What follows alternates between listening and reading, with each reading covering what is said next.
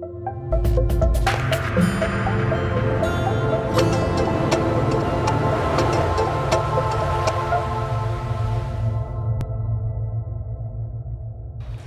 accelerator are the most commonly used device for delivering radiotherapy.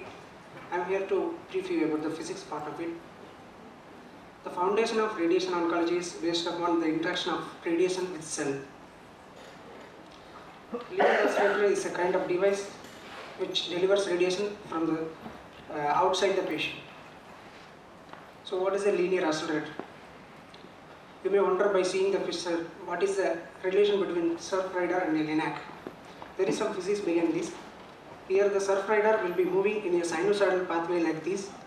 His aim is to gain more speed. He gains more speed when he reaches the top of the wave. The amount of speed gained by him, it depends upon the speed of the wave and height of the wave.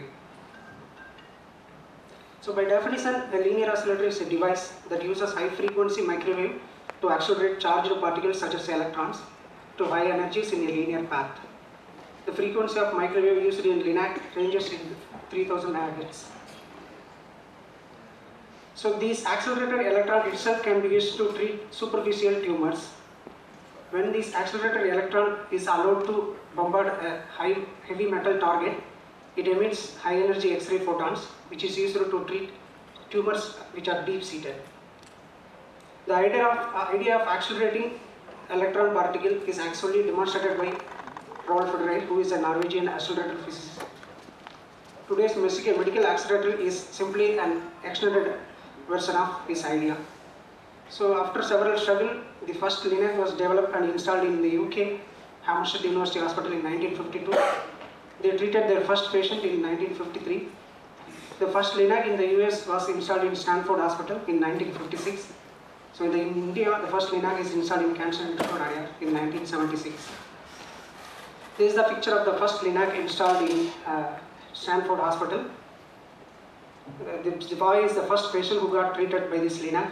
He was treated for retinoblastoma. His vision was preserved and his cancer was completely cured, and he lived the rest of his life with clear vision. These initial linac were very bulky in size. It was difficult to move this linac around the patient and treat different parts of the body. So after several generations of linac, this is a picture of a modern linac with more advancements. There is a treatment couch where the patient lies. There is a collimator in which several components are there to deliver the radiation beam highly conformal to the tumor. There is an X-ray tube and imaging detector. This X-ray tube will emit cone beam X-rays, which is used to create cone beam CT of the patient. This is a typical block diagram of a linear accelerator. There is a power supply which supplies DC power to the modulator. Magnetron or cleitron are the device which emits microwave radiation. Electron gun is the source of electrons here. This is the accelerator tube where the electron gets accelerated. This tube looks like linear in structure. That is how the name linear accelerator came. So after getting accelerated by this waveguide, the electron will reach the treatment head where several components are there. The waveguide is actually a tube-like structure made up of copper. This tube-like structure is separated by several copper discs, and there is a hole in the center which allows the passage of the electron particles through the waveguide. The input microwave actually propagates in this way into the waveguide. Here the electron particle is accelerated by the sinusoidal component of this microwave, which is analogous to the acceleration process of a surfrider. I have a video demonstration to make you understand better. This is the same linac what we have in our department.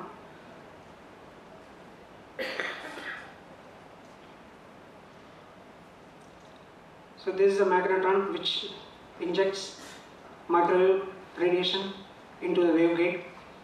This injection of microwave is synchronized with the injection of electron from this electron gun. This is the waveguide structure where the electron gets accelerated.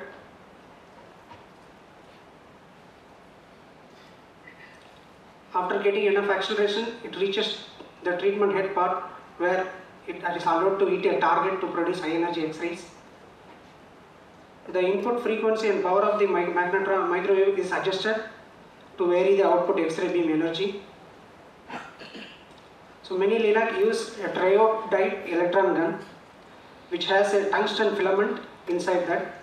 When this filament is heated, electrons emitted from that. The number of electrons emitted from the filament is adjusted by varying the heat of the filament.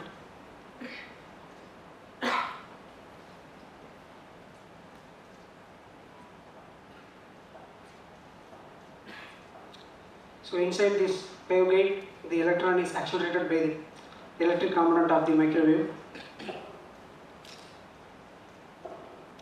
In order to cut down the energy lost by electrons, this entire waveguide is vacuumized so that the electron will not be emitted by any other particle. The electron may get deflected in its pathway because of the magnetic component of microwave. These focusing coils helps the electron to keep in the center of the waveguide so that it continuously gains acceleration. The steel coil focus that and keep that in the center of the waveguide to gain acceleration which is equal to speed of light. The entire waveguide is produce more heat. So to cut down the heat, water cooling system is used. This is the treatment head part. It contains several components. There is a flight tube which is inside the treatment head. This flight tube does two things. One, it will drive the electron towards the target. Another thing, it will focus the electron beam equivalent to a pin tip of a pinpoint.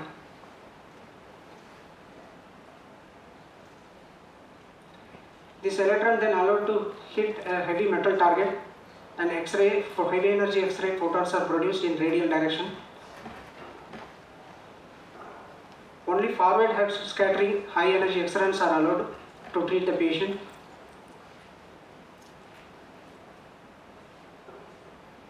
So initially it is a conical shaped beam. When it comes out of the treatment head, the maximum field size is 40 by 40 rectangular field. So Metcalfe collimator is the most important component in the treatment head. It not only shapes the beam according to the tumor, but also seals the critical organs. So these Metcalfe collimators continuously moves according to the tumor shape.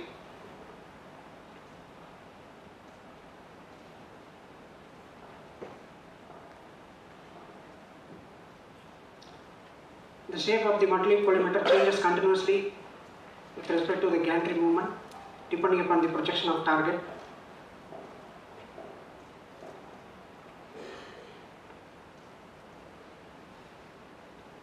So all these different components are controlled by a computer system in the LINAC. So till 1970, telecobalt machine was mostly used for delivering radiation therapy. Later, linear accelerator replaced its usage because of several advantages. By difference, linear accelerator uses the radiation source in a linear accelerator is an X-ray or electron, whereas in telecobalt machine it is a radioactive isotope cobalt-60 which emits gamma rays.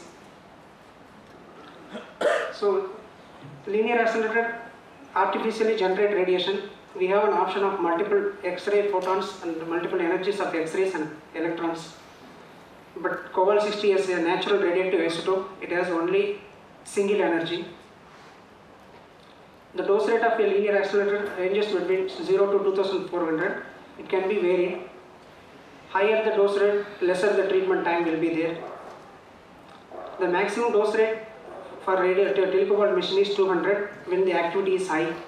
And this dose rate will be coming down as the cobalt-60 is a naturally radioactive isotope. It will decay when it reaches a time goes.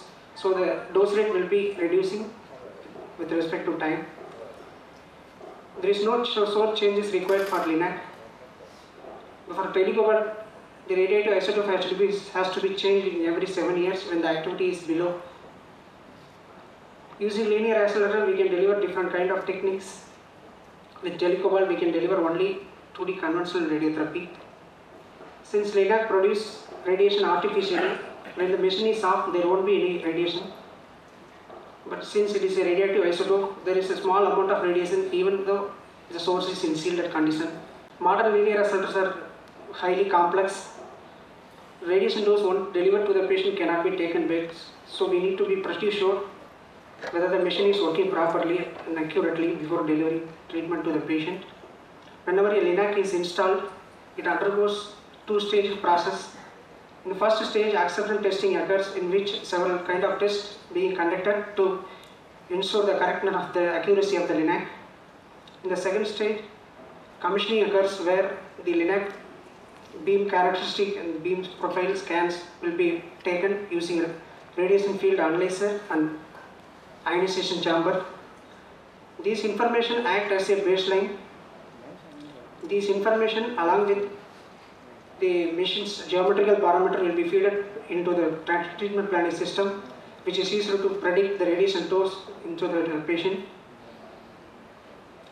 So this baseline value has to be considered, continuously monitored whether it remains in the same or it is changing. So QA program is mandatory for that. WPM recommends different protocols for doing those QA programs. There are a number of QA programs performed on daily, weekly and monthly basis by the medical physicist. So in the THM, a linear accelerator customizes high energy exercise to conform to a tumor shape and destroy cancer cells while sparing the surrounding normal tissue. It offers multiple electron and X-ray photon energies which could be chosen as per requirement. It features several built-in safety measures to ensure that it will not deliver a higher dose than prescribed. A periodic QA program is designed to maintain the LINAC within acceptable limits, performance standards. Thank you.